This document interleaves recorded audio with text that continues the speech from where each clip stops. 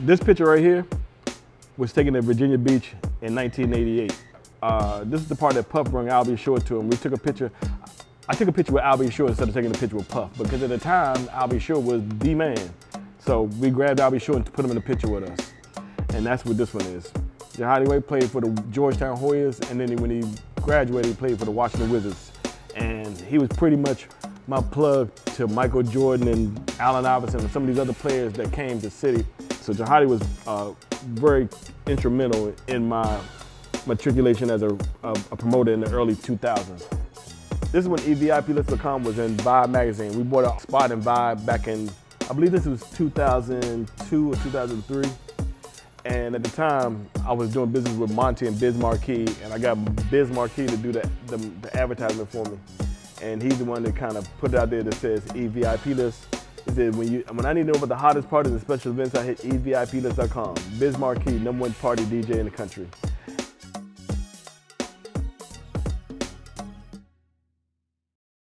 Well, I like to tell people, man, every major city in the United States has a dominant business that the urban market commands. So we talk about New York, we talk about media, we talk about magazines, vibes, and sources. We talk about LA, we talk about Hollywood.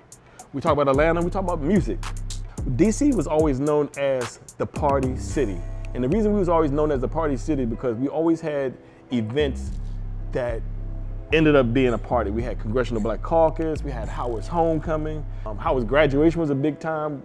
Thanksgiving was a big time in DC.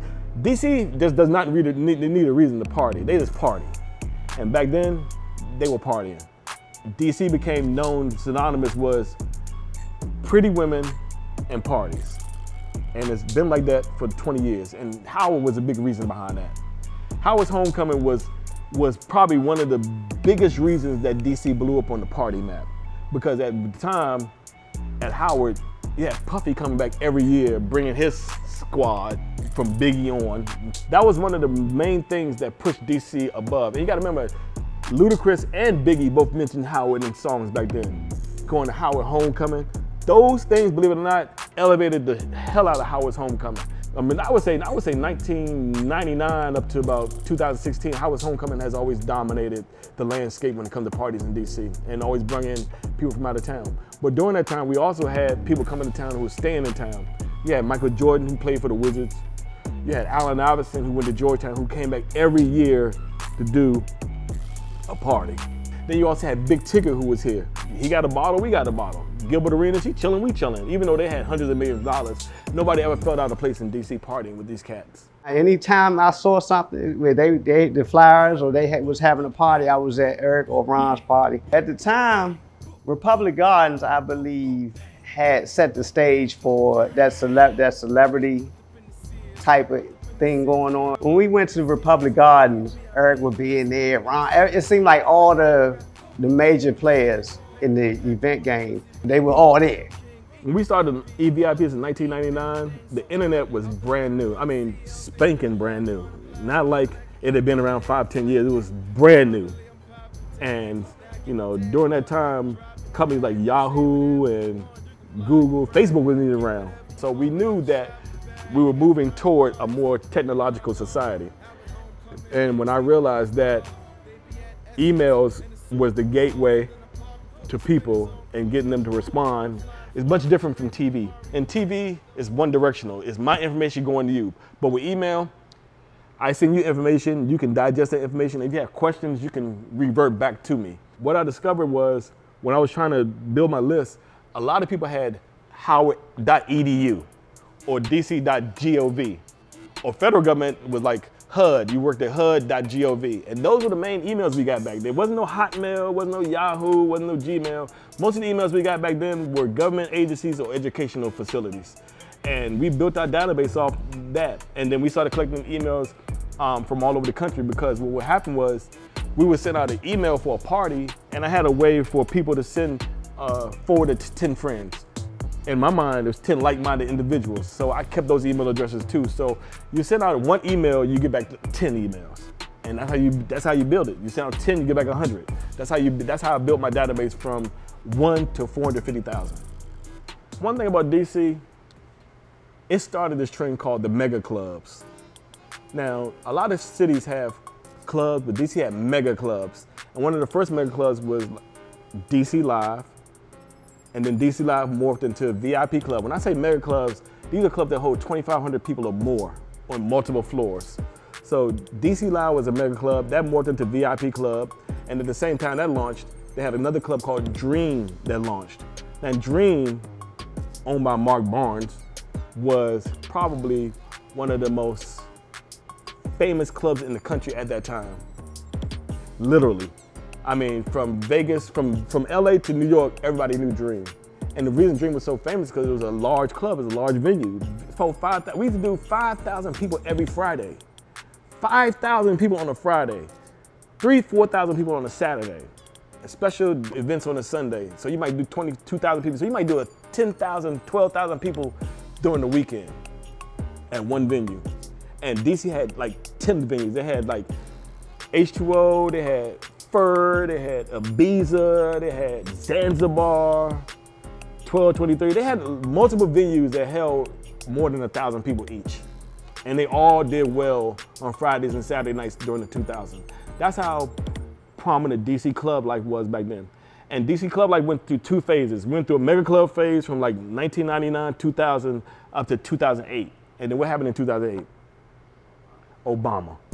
And just when we thought we had lost our mojo, it kicked back in again because Obama came to town. And Obama came to town, it was the beginning of the lounges. I think Barcode, even one of the clubs that came around there. Barcode, Pearl, Bar 7. There was a lot of clubs that came around at the time. They were more loungy, like Living Room, but it was called Josephine's back then. So these are clubs that hold like 400 or 500 people. And that's how the city broke up. It went from 5,000 people on a Friday at one venue to 500 people at 10 venues on a Friday. It started breaking down into sales. So at that time, if you were a promoter, it was a good time to get involved in the game because now, instead of one venue having 5,000 people on a Friday, you had 10 venues that had 500 people on a Friday, and everybody could make money at that time. Everybody could eat. But the technology took it to a whole nother level because there was a market there. So there's a lot of technology that I see that keep advancing, but you gotta be ahead of the game. You gotta figure out what's the next thing that's coming. I mean, I'm kind of pissed because I should have looked at that technology like how Eric did. You know what I'm saying? Because Eric saw what was going on, the future of where it was leading. He always had that drive. So I know Eric would take something to another level, just like having parties in DC and then go. He was bold enough to take the parties up the East Coast. It's at the earliest social media stage because it was people clicking. Well, email, we decided that, this is the future, this is where we're gonna go with it, and we're gonna stick to our guns. I would say EVIP list was the prelude to Facebook, Twitter, Instagram. In 2003, past the statute of limitation, 2003, we did a party at All-Star in Atlanta.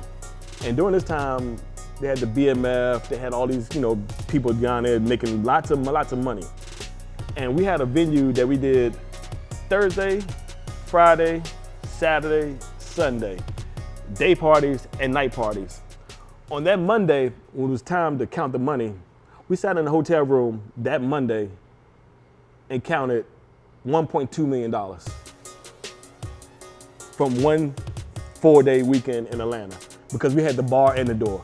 Counted $1.2 million for one weekend. So that kind of gives you a perspective of the kind of money that was involved in nightlife.